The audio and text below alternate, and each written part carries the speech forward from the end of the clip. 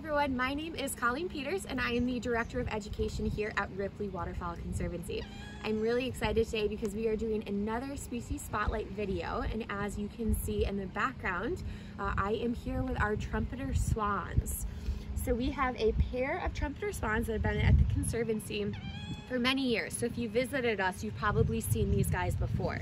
Now the Trumpeter Swan is one of my favorite species because it is one of the largest species of waterfowl in the world. These guys can reach up to about 25 pounds in weight. But because of their large size, they have a difficult time kind of getting up and go to fly away. So when they're ready to take flight, they need a runway of about 100 meters on the water to really be able to get them the lift that they need to fly. Now the Trumpeter Swan has a wonderful conservation story because it's one of success. And as we know so many times, we don't have successful endings for species that are threatened or endangered in the wild.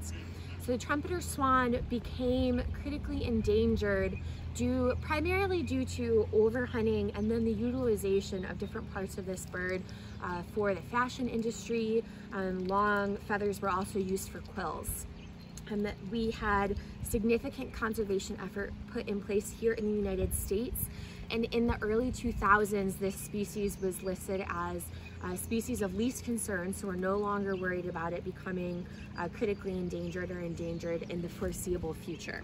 Now today, if you wanted to see this species in the wild, you could perhaps see them in the Midwestern or Northwestern United States or up into Canada. If you are not able to travel to those places, then come on by to Ripley and you can see our pair here in Northwest Connecticut.